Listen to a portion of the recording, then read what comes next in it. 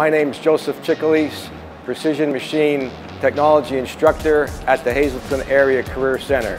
We are a National Institute for Metalworking Skills accredited program. We've been certified in this Hazleton Area Career Center since 2002. My name's Aaron Razwood. My stepdad works at a big company in Bloomsburg, and he kind of got me involved. And then when I got here, I just fell in love with it.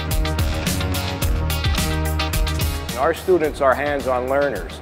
They learn by doing. Most of our training is in the shop hands-on. If we make mistakes, we're going to make them out here. We start off with basically your hand tools, precision measurement, and we lead into the different saws that we have. We have milling machines, and then we get into the complex computer numerical control machines with the CNC machines. Our NIMS projects let us do work up to 2,000s tolerance. That's half the thickness of a paper. That's what we're trying to expose them to, a skill so that they can be employable in the metalworking industry.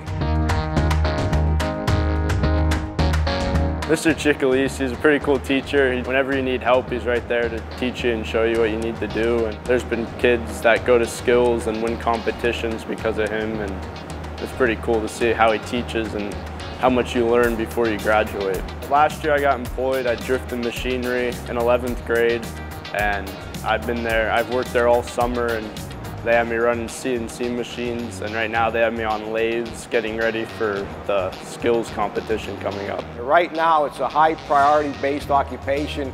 We can't get enough qualified students to put out because there's such a demand for it.